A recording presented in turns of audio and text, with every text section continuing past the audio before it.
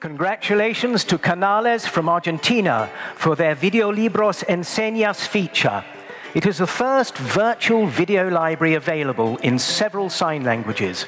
The videos are accompanied by voiceover so that deaf children can read stories with their hearing parents.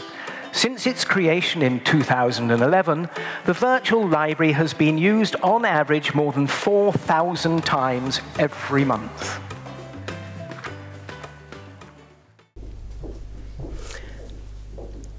My name is Juan López Maccio.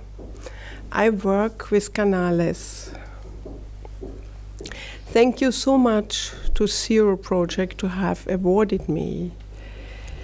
Videolibros has the aim to give 32 million of deaf children books they can understand in their own native language, in sign language. Thank you so much.